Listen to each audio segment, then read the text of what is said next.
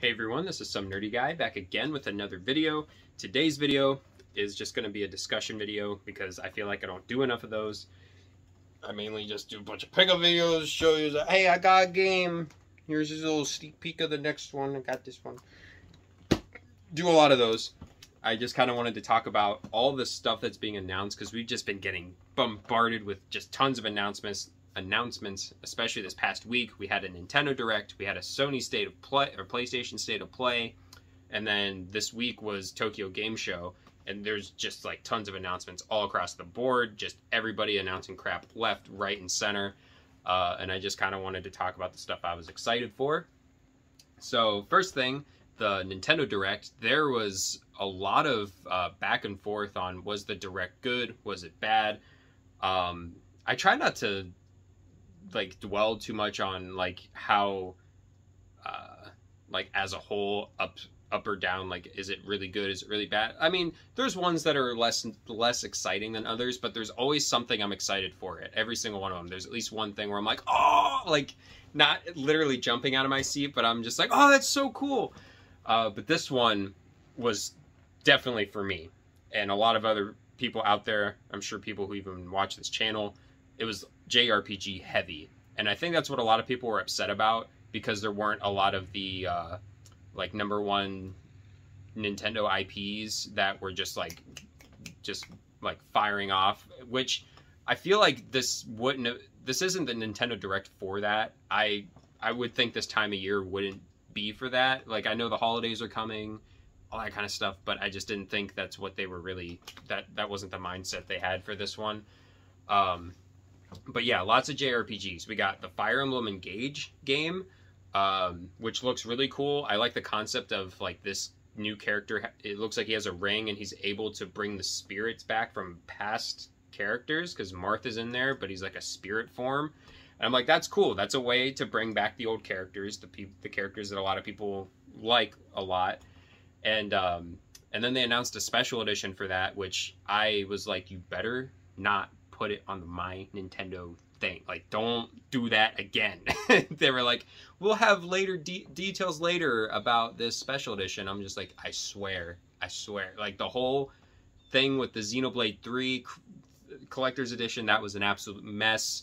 And I'm glad that they learned from their lesson, at least for this one in particular, because they had it up for pre-order at GameStop, and I was just like, all right, $5 down, done. Don't have to worry about it. I was really excited about that. We got Octopath Traveler 2. That looks really good. There's a special edition for that too, but it's exclusive to Square Enix's website, and it's $180. That is a bit steep. I don't know what all's going to come in it. I don't know if they revealed everything. But it comes in a decent sized box from what it looks like. You get acrylic figures of all the characters, you get a soundtrack, art book, and there's gotta be more. For it to be $180, there's gotta be more. Unless if the cost is mostly in the acrylic figures, because I know in Japan you can buy acrylic figures of like tons of stuff and they're like $10 a piece, and if you get every single character for one for every character, I worded that like garbage, but yeah, I guess that would be expensive.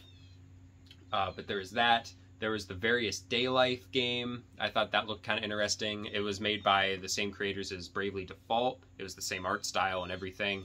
The one thing that's getting me about all these Square Enix games that are coming out, they have like, I don't know if they're set in the same universe, but they either have the same sort of art style, or just the way the logo is made looks identical. Like, oh, like Triangle Strategy, Octopath Traveler, Bravely Default, it's like white text with a line under it, and it's like all the same, and I'm not really liking that personally, unless if they are set in the same universe and maybe there's going to be like a multiverse of madness with RPG characters. I'm like, okay, that'd be pretty cool. I'd be down for that, but I doubt that's what they're doing. So I don't know, it's just kind of weird to me that they're just like putting them all, they're just doing cookie cutter copy paste this like font with the white line under, and I don't know, I think it's weird personally. But there was that. They were showing off Sparks of Hope. I thought that was kind of cool. I probably won't get that game day one. I will get it eventually. I saw that they're putting Rayman in, and I was like, okay, you got me there. I kind of like that. But that game, I remember when the first one came out, it went down to like $20, like within the first couple months to a year that it was out. So I was like, I'll probably wait on Sparks of Hope. It's a Ubisoft game, so that's why. But yeah, I'll wait on that. But then they announced Pikmin 4. I could not believe, I thought it wasn't coming, at least not for a while, because they kept saying like, oh, we're working on it. Oh, we're working on it. And it's like, are you really though? But they brought Miyamoto on. And when they did, I was like, okay, this has to be something about Pikmin, because he hasn't talked about Mario in a long time, and he hasn't talked about Zelda in a long time. They usually have other producers do it. And he started talking about Pikmin Bloom. And I was like, okay, this game came out like a year ago, I think. It was a while ago. And he's just going on and on and on about Pikmin Bloom. He's like explaining how the entire game works. And I was just like, buddy, we get it. Like, it's a mobile game, looks kind of neat. Not a lot. I'm guessing it's because not a lot of people were playing it, so they were trying to get people to want to download it. Because like, oh, it's like Pokemon Go. Well, it's really not. I was playing it when it first came out, and I stopped because they don't let you get coins by just playing the game. You have to use real money to get coins to then, because I maxed out all my Pikmin. I had as many Pikmin as I could have. I maxed it out, and I was like, okay, I'll just have to get more storage. How do I get coins? And you have to pay real money. Unless if there's a new update that came out that you don't have to do that. But when I was playing it, there was no other way to get coins. So I was like, nope, I'm not paying money for a mobile game. Like no, not doing it. So I deleted it. But anyways, so we had Pikmin 4. Of course, The Legend of Zelda, the Breath of the Wild sequel, finally got a title.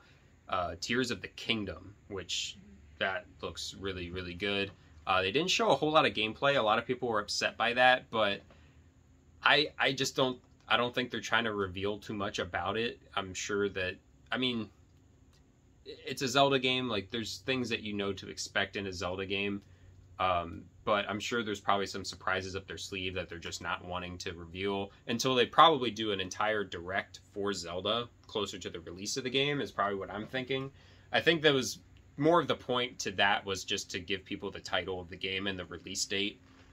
But it wasn't only Nintendo that announced stuff. There was also a State of Play that happened. And there was a couple things that I was excited for. There was Stellar Blade. There was like two like weeby Japanese games that I was excited for that nobody else was when I was talking about it with my friends.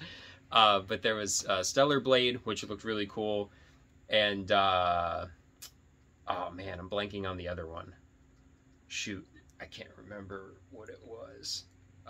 Sin Dynamic something. Someone's going to correct me. I can't even, I should have rehearsed this a little better before. I just turned on the camera and started talking.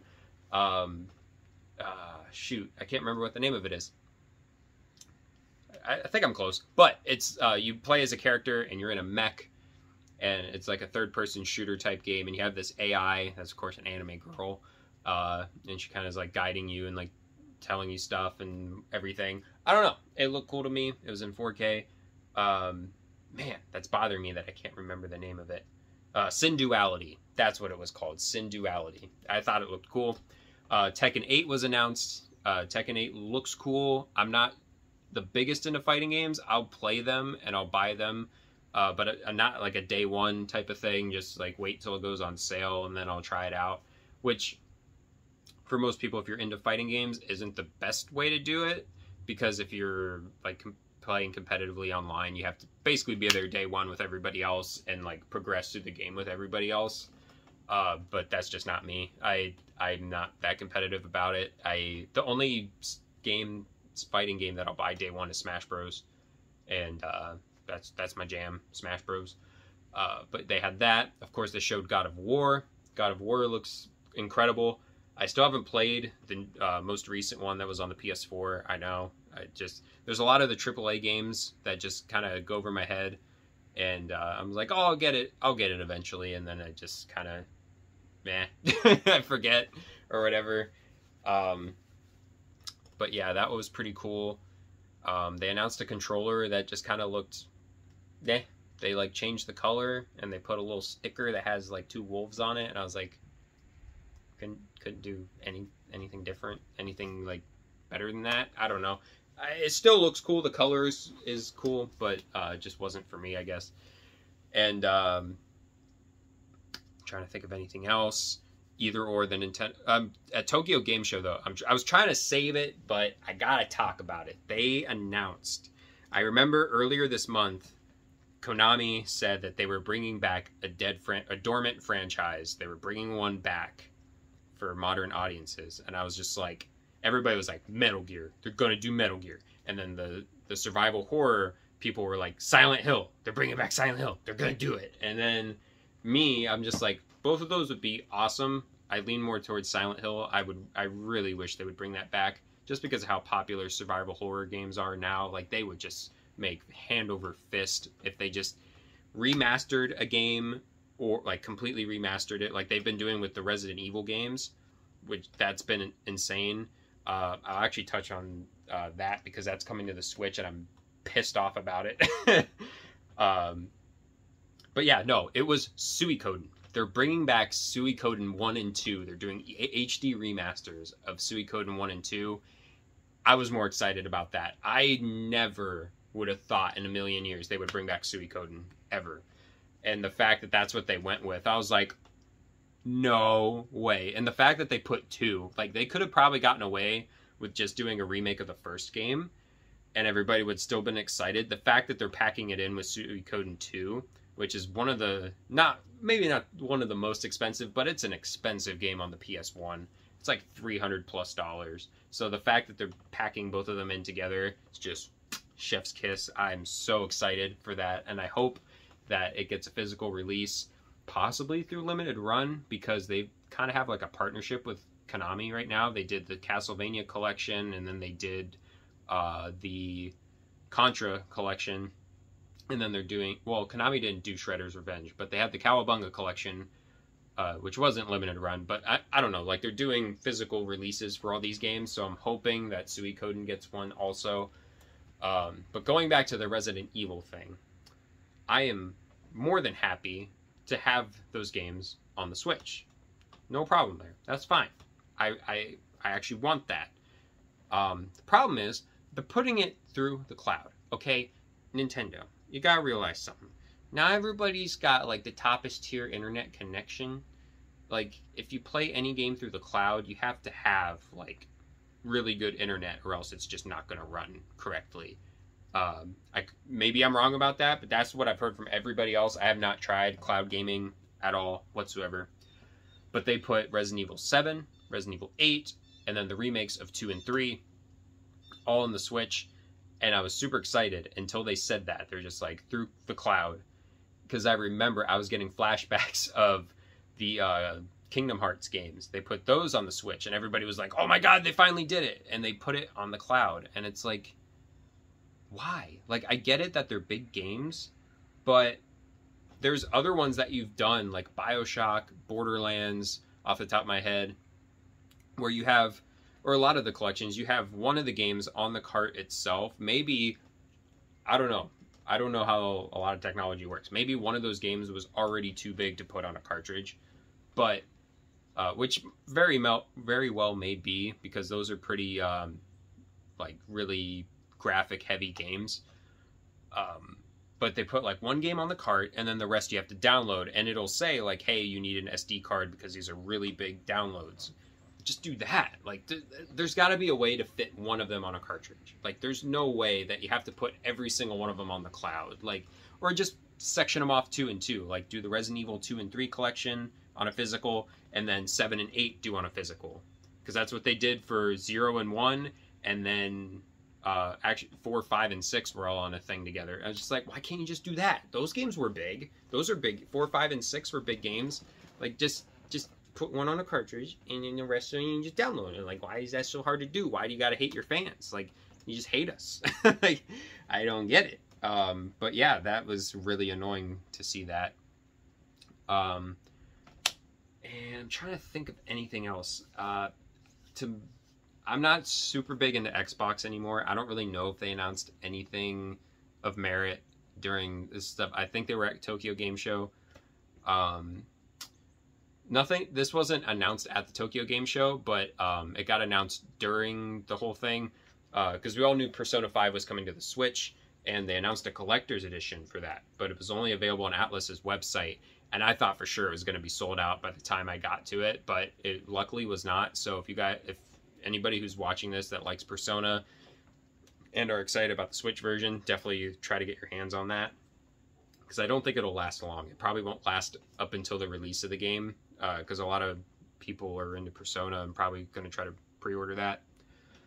But yeah, I'm trying to think of anything else during the Nintendo Direct, because there were a lot. Harvest Moon, or Story of Seasons, whatever you want to call it, Wonderful Life is getting a remake or a remaster. That looks really good. I hope they do a little special edition box for that, because I know they did it for Mineral Town and Olive Town. Those were really cool, just little boxes. I hope they do one for Wonderful Life. They showed a bit of gameplay for the SpongeBob game, which that looks really good. I'm a SpongeBob aficionado. Maybe not game-wise, but show-wise. I love SpongeBob.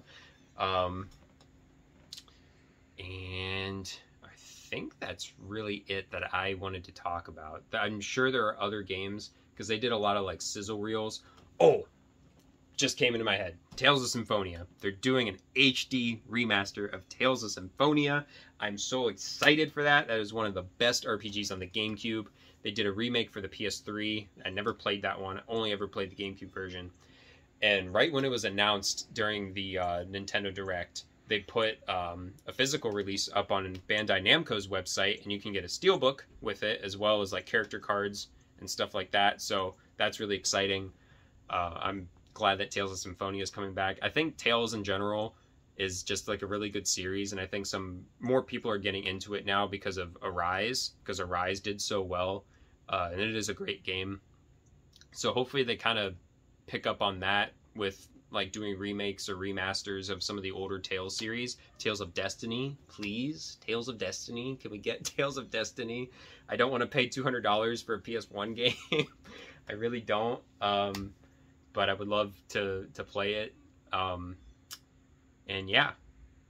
And I think that's it. I'm pretty sure that's all like the big stuff that I was excited for. Like I said, they had like different here and there sizzle reel stuff that looked cool, but I just can't remember everything off the top of my head. If I made better videos, I probably would have just wrote it down and had like everything like sectioned out, but this is just a ramble video, to be honest with you. I just wanted to talk about, just turn on the camera and just blab about whatever I was excited about.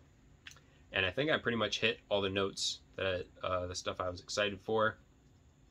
And yeah, if you like the video, like, comment, subscribe, all that good stuff. I do want to make a pickup video soon, because I'm getting some cool stuff as it's been released, things like that. Found some stuff at my last trip to the flea market, because it's going to probably start getting a little chilly here soon, so I'm probably not going to have too many more trips to the flea market this year.